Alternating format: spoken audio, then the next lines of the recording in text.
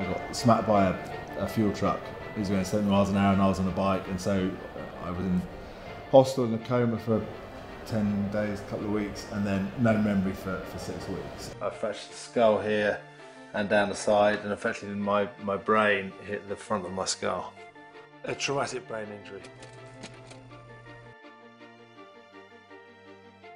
The accident and the effects of it it happened to me, but I'm not going to let it define the rest of my life. I was determined never to feel sorry for myself. People have way worse happen to them. If someone tells you you're not going to be good enough, you just don't listen to them. You think, well, I may be here and I've got to get here, and you plot a pathway to get there. And that is what I did after the accident.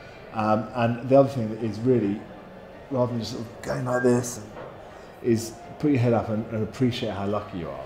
Because some of the things you took for granted before, you appreciate now.